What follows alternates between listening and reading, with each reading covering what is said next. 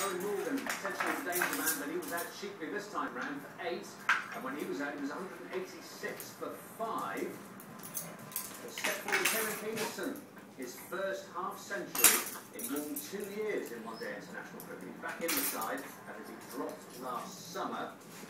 But just when England needed him, right the way through the innings, and had freak circumstances. Mitchell Johnson playing next to the injured Sean Tate.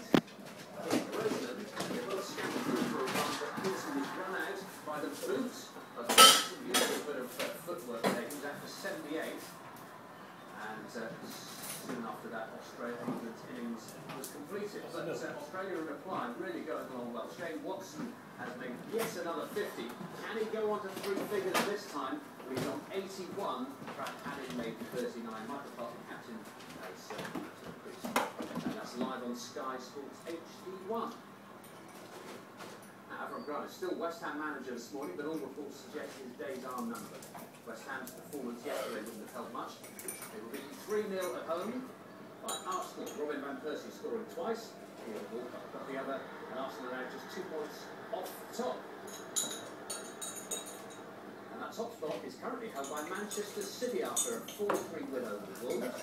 Headers with 2 of the goals. Great one there. Slaloming through the Wolves defence. Days ahead for Chelsea. Well, they've moved back into the top 4 with a 2-0 win over Blackburn. Branislav Ivanovic scoring 1 and heading down for Nicholas Anelka. Just got a toe for the second. Stoke moved up to 8. They beat Bolton 2-0. This goal from Danny Higginbottom. And there was a penalty. Just went over the line. Stoke now level on points with Bolton, who's played 1 game more.